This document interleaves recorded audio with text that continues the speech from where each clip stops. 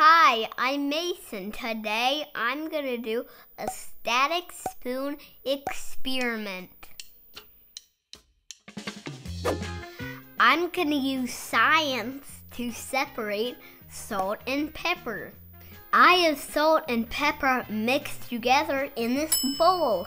Next, I'm going to rub this plastic spoon with this dishcloth. Then I'll hold it over the mixture and see what happens.